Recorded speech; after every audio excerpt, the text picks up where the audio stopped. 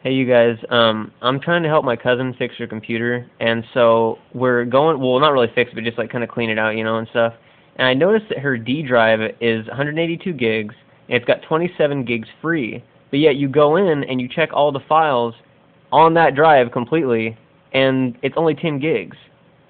You can see it's only 10 gigs there. Well, I don't know if you can see it or whatever, but you guys can hear me. But it's 10 gigs, but yet it's saying that she's basically using up 160 of them, but there's nothing there. I even checked it with SpaceMonger. There's nothing there except for like backup, and that's it. And the backup's only like 8 gigs.